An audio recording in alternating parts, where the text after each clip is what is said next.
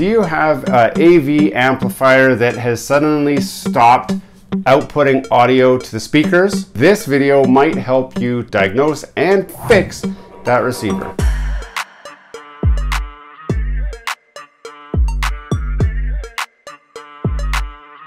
Hello and welcome back to Gears and Tech. Today we're doing a two-part video. We are going to try to fix this audio video receiver. It is an Onkyo, which is a brand that I really like. However, there is a large number of starting to age receivers. This one, because it has HDMI version 1.3A, it's getting kind of old. I mean, if I have to admit it, it's probably more than 10 years old now. However, it is still a great receiver, and I've done other videos that show my gaming setup and my home theater, which this was the main receiver in that setup. However, we moved recently, and when we moved, I started to set up the home theater again and found that I was not getting any audio output to any of my speakers. See, it turns on, and I do hear a click. But now if I go to tuner, so we're on 90.3, that is a station here, but at very least I should get fuzz, and I'm not getting anything at all. Before we get too far into this video, don't forget to subscribe to the channel down below. If you've seen some of our content already and have not subscribed, we want you to join our community. Smash that like button, hit subscribe, and let's get back to the video. For us to fix it, we will need to use a special tool. Now, I have seen guys use like even a light bulb to do this repair, but this tool, which is the right tool for the job, is only a little bit more money than buying that light bulb, which most people don't have lying around anyway. So let's do a quick unboxing of what this is. I'll tell you all about it, and then we'll start tearing this down to explore where I believe the problem is. This in here, we've got some Chinese writing. Oh, and some English writing that says description. Wind gun shows iron display. The work thermometer. Okay, awesome. And then we've got this little guy here, which is heat shrinked into here. Now this is a Reflow Station. It comes with a power cord, comes with some new solder, scratch pad, 3 separate tips for our heat gun. It also, this is not just a Reflow workstation, it's also a soldering gun. It comes with tips as well for different solder jobs that you might have. And this is solder wick. It's just a small container of it, but it's enough to get yourself into trouble. And if you didn't already have any, it's got some tweezers. These ones are really good because they are pointy and can fit into small areas. And then these ones are more of like your top-down tweezer. And that is all that's in the box. Now the nice thing about this power cord is it's a legit power cord. So this is a 120 volt with a grounding wire, which is great. It's not very long. It's only about 3 feet long. It's like Christmas. There's our solder station. Now the nice thing is the cord on this is kind of small, but I like these connectors, and they are made so that you can't screw this up. They'll only plug into one port. You can see that the ports are different, so it would be impossible for me to plug this cord into here. It won't go. So it goes into here nicely, like that. It's also got the configuration. It's got this little tab on the top here so that it can only go in one way, like that. And then we can lock that down like that. Make sure we get a good, strong connection. And then this is supposed to sit on here, just like this. Now it does have the power port on the side with an on-off switch, and it's got the soldering iron. Now I do not need the soldering iron today. Okay. And then that would go in here just like this. Now the thing to note is this has a plastic tip melted onto the end. So you would want to remove that before you turn this on. Now we might as well plug this in and see how it turns on and everything before we start tearing into the stereo. So that's on. This automatically is set to 200. I do not want to use this, so I'm gonna pull this out now.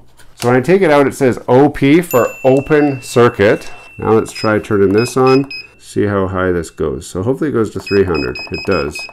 Fun fact, most reflow work that you're going to do, you want to do at about 300 degrees Celsius. That's because the solder melts just under 300 degrees. That gives you a little bit of headroom, so you definitely know that it's melting and reflowing. You also can press this button and then it says F10. That's a fan setting of 1 through 10. Most work that you're going to do, you want the fan to blow at about 50%. So in this case, it would be F5. The reason you don't want to go too high with your fan speed is if you get too much fan speed, imagine this is your surface mount IC or resistor or whatever, and you're kind of blowing it around. If you get it an angle, you could blow it right over. Now this doesn't have that high of a fan output, but it is high enough that it could absolutely blow your components around, which you don't want to do. If it ends up being too much, you just press the fan button and then turn it down to like fan 2. Now the repair that we're going to be doing today, fan 50 will be just fine. Now I'm going to turn this off because I still need to open up the stereo system. The first thing we need to do is pop the top off of this. Usually there's just going to be a few screws in the side like this one has. I did unplug this already. You will want to do the work with it unplugged. You don't want to have anything plugged in case you do short something out. In this case, the part we're looking for is right here. This guy right here. This is the Texas Instruments DSP chip. These can get broken. They can get cold solder joints that come apart because they crack over time. They heat and they cool and they heat and they cool, so it'll create stress cracks. Now, I told you that mine stopped working when I moved. I think what happened was somebody probably dropped this and just stress cracked something on here, and usually it's this DSP. It is known to be fragile, and it's not just the Onkyo amplifiers that will suffer from something like this, because this chip is made by Texas Instruments, so it can exist in a lot of different home theater systems, not just Onkyo. Even though the Onkyo ones, they are starting to get a reputation for breaking around this time because of these DSP chips. Luckily, I'm left-handed. This is not going to be 300 degrees right away, but when you are heating up a component like this, you want to heat it up far away and then gradually move closer. Once we get closer to where we're right on top of it, we only want to stay right on top of it for about 30 seconds. Just go like this in a circling motion over top of the chip. If you were doing this the correct way, you would actually have a temperature probe on here so that you know how hot you're getting the board. But I don't have that, and you might not either. This Reflow Station you can get on Amazon for like 50 bucks. That would be US. I think Canadian I paid 65 or so. All I'm doing is just blowing it around just to try and get kind of the whole area warm initially. Once I get the area warm, which you want to do for about a minute, is go a lot closer and go a little bit slower just to make sure that we're getting everything warm. You want to make sure you're not going to bump your table while you're working on this. Now I'm going to move a lot closer and I'm going to move a lot slower, and all I want to do is get right to where those solder joints are, and I want them to get warm enough to reflow the solder. This is why we have it at 300 degrees, so that we can actually heat something up here. If we don't get it hot enough, then that won't fix the problem anyway.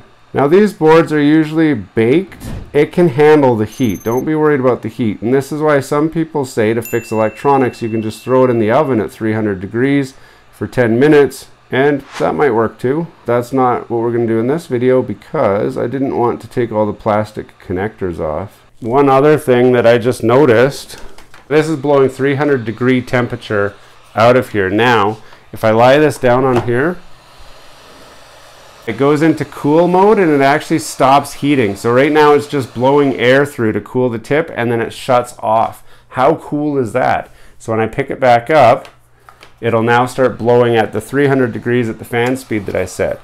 Wow. So we want the chip now to cool down to room temperature before we start putting power back through it, and then see if we're getting any output through the speakers now. Before I put this back together, I can plug it in. Should be cool enough. Turn it on. One thing that is happening now, and I don't know if you can hear it, but I'll hold my microphone up here. There's no antenna, so it's fuzzy. So since there's no antenna, it's just trying to play fuzz. Let's see if I stick this chunk of wire in here. Might be really loud. Okay, I don't want to get demonetized. All I can tell you is that I now do have sound. So that's about as far as we can go with this repair. We've got the cover back on.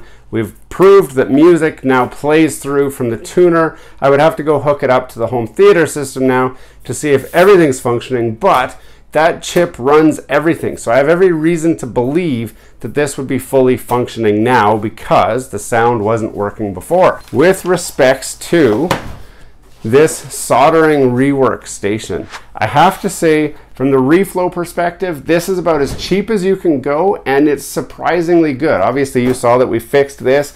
The $50 spent on this was well worth it because this is now a couple $100 valued stereo system. So I can keep this, put it back in my home theater, which I want to do because the amp that I bought to replace this one sucks compared to how good this one is. Now, there are other things you can do with this station, as we talked about, different size tips. You've got an actual electronics ready soldering gun, which this is pretty good as far as like the tip size is nice and small. You can get very accurate soldering done with this. You compare that to this guy, which is I mean, this is not bad. It's a Weller SP23L soldering gun. It's nice because it lights up when you have it plugged in, but you can see the tip on this versus the tip on this. It's like night and day difference for fine soldering jobs. Plus this one is, I forget how many watts. Does it say? But it's definitely more than this guy. This is just a little 15 watter. It's enough to get you in trouble, but not enough to do more of like the more common solder repair jobs. So I've had this one for, oh, probably 20 years now. I've used it for like when I modded my Wii way back in like 2005. I used this to solder my mod chip onto that Wii, which was difficult because it is not a very fine point for your soldering jobs. This one's gonna go in the garbage, and this will be my new go-to soldering gun. So I'm really excited about this station. For the price, I mean, you can't beat the price of this soldering station. For the value, I think the value is there. Now, this is not a professional station. It's not something you can go start your own electronics repair shop with, but it is definitely good enough to obviously fix a stereo, which we just did, and probably fix a lot of other things around your house or get yourself into just enough trouble to start having some interesting things happen. Hey, thanks for watching all the way to the end of this video. We hope you enjoy the content in this video, and we'd love to have you come back. Consider subscribing to the channel if you haven't already. And for those subscribers who are looking for that extra special thing that you can do to support this channel, consider joining our members group. That's where we're building this community, the Gears and Tech community, where we can all enjoy content together. You'll get special perks, which we'd love for you to check out by clicking the link down below. For those of you who are just happy to watch the video, that's okay too. You can check out some of our other content right over here, where we've got some previous videos that have already been uploaded and enjoyed by many of our viewers already. We do hope to see you again. This has been Gears and Tech. Have a great day.